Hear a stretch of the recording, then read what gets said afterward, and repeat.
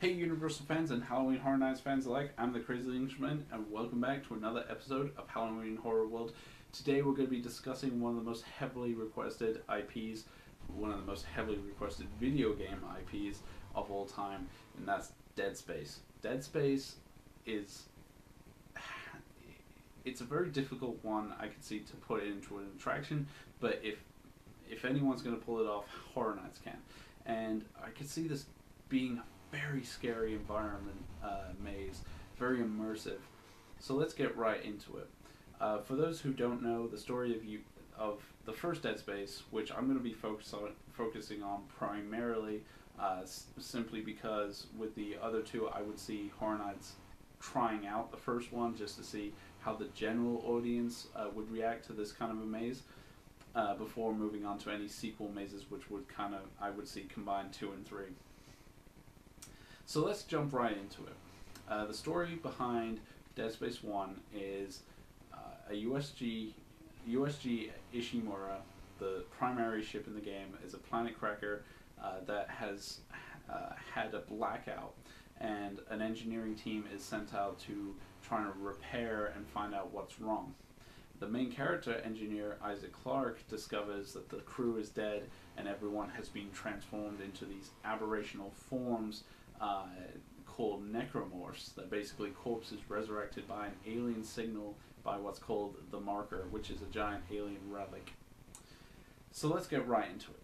So sets, I could see this being definitely a forte of Orlando. Orlando has had experience doing ship-based or outer space type environments with Interstellar Terror. Now, I believe it was 2008. Orlando fans, feel free to correct me on this. I know it was the Bloody Mary event. Interstellar Terror was a bit inspired by Dead Space, and with the crew going mad and killing each other, and they're driven mad by this alien signal, by this relic. So very Dead Space-esque. So, but with Hollywood, it's very difficult to imagine trying John and Chris to pull this off. However, I don't doubt that they could possibly find a way to do this. I know Chris Williams has surprised a lot of people with the stuff he can pull off. John didn't know if they could do a tank for The Walking Dead, and yet Chris was able to make it happen. So I wouldn't put it past Chris to be able to pull off a Dead Space designed maze. But set-wise, the USG Ishimura, where I would assume most of the attraction would take place, the only other location it really does take place on is the planet for the final confrontation with the hive mind. But I don't see really that playing too big of a focus. I think the focus will be on the USG Ishimura as a whole. There's a lot of corridors, very twisting corridors, which could work for some really good scares. The vents, which the necromorphs use a lot, primarily by a form of the necromorph called the slasher, which is the most common form of necromorph, where they look humanoid, however their limbs have been contorted, so the arms would come over like this, with the bone kind of twisting into a blade-like edge. They're called slashers. The slashers I could see being a very common necromorph to fill out the maze environment. They use the vents, and there are two ways I could possibly see them utilizing the whole vent scare. One of which, obviously having someone placed there in the dark and coming out to attack the environment, slashing at the audience with a strobe effect maybe.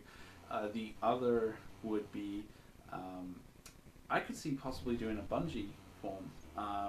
Maybe have someone up in the rafters area, or even down below, and just kind of really quickly swing, try to reach and then swing back. So it's for a quick scare back and forth. This could work really well with a multiple vent sequence where you could have vents on either side. You don't know which one has necromorphs in it. Some are smashed, but you don't know. Some have necromorphs, some don't. So this could work for a very good scare. As I've said, the USG Ishimura has a lot of twisting corridors, which in the game creates a sense of dread, being paranoid about what's around the next corner. and I think this could set up some great scares. Uh, there's a lot of rooms in the USG Ishimura that they could utilize. The engine room, of course, is a huge room. However, you could smallify and make it look like the engine room. Some panels and that make it look like they're working the engines of the ship. You could have them coming out of the floor grates for some scares. So there's that, and then obviously the bridge would be very difficult to utilize. It's one of the biggest rooms in the game, and they have giant looking observation deck. It's almost like an observation deck. You can see out into space, and you can see the planet below. So it would be very difficult to kind of put that in a maze environment. So I don't think they could do that. However, I do see them doing maybe the I believe it's herbology. It's the plant. It's the where they create plants to create the oxygen for the ship. So they could utilize those kind of areas. Some of the specific areas from the game. Talking about the necromorph suits themselves, it would be very difficult to do some of the larger forms. However, as I've said, the slasher forms could take up the most of the maze. They could easily be done with human scare actor performances. If they can do the thing, they can do Dead Space, because Dead Space is primarily based on the thing. So it's nothing that Horror Nights has really not had experience with. They've done the thing before, and it's a great test bed to launch onto Dead Space. So the slasher form I've kind of described, twisted forms with long blades. They could have puppet infector forms, which look like stingrays, but they have a giant probe that stabs into the forehead of corpses, resurrect them to turn into necromorphs. They could have someone in all black with a pitch black stick, kind of push them in front of the audience, make them jump. Definitely a good scare, I would see. Kind of similar to in Hollywood for the Thing maze, they had the centipede hand thing as a puppet. They could do something similar to that. Some of the larger forms, like the Pregnants are giant bellied slashers that when you shoot them, they burst and little creatures come out. I could see that being a puppet again, a larger puppet, kind of like how they did the Hunter form for Resident Evil. Definitely someone I could see puppeteering it, and it has a little gas canister with like a split belly, and it shoots air at the audience, and I could see that being a good jumping scare. But one of the most scariest versions of the necromorphs in the game, and it scared me quite a bit because you can kill it, is called the Stalker. The Stalker forms are regenerators. So when in the game you have to dismember necromorphs to kill them. However, the regenerators keep coming after you because their limbs regrow, and so that could be a very scary enemy. It could be on par with Nemesis in terms of the character. However, you could have him, because it's a very dark-skinned character, so you can disguise in the dark. It's a very big one, so you need definitely some big scare actors to pull this off. But I think if they could, it would definitely be a scary necromorph to see in the maze, as he can kind of disguise in with the black. So, all in all, do I think this maze is a possibility? I could see it being a possibility. Mike Aiello, as I've said, has shown interest in this franchise. Definitely some good environments, definitely some good creatures. We don't see too many creature-type mazes often. More so in Orlando, less so in Hollywood. We've seen a lot of humanoid characters, as I've said in my previous videos, but I could see this being a very possible maze.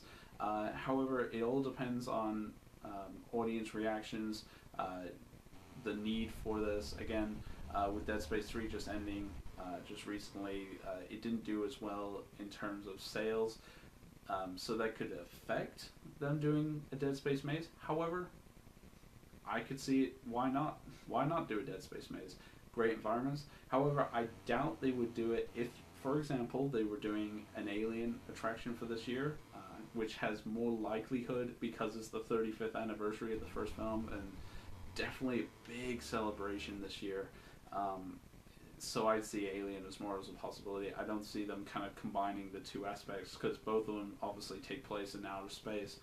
But Dead Space at a later date, I could see as a complete possibility. So I hope you guys have enjoyed this discussion into the possibility of having Dead Space at Horror Nights, and I hope you guys are enjoying the videos for Halloween Horror World, and I hope to see you guys soon.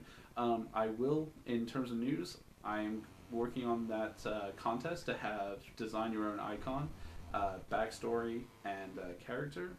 So I will do a video completely on that, describing what the contest is going to be like, and I hope you guys look forward to that. And until now, this is the Crazy Englishman, signing off.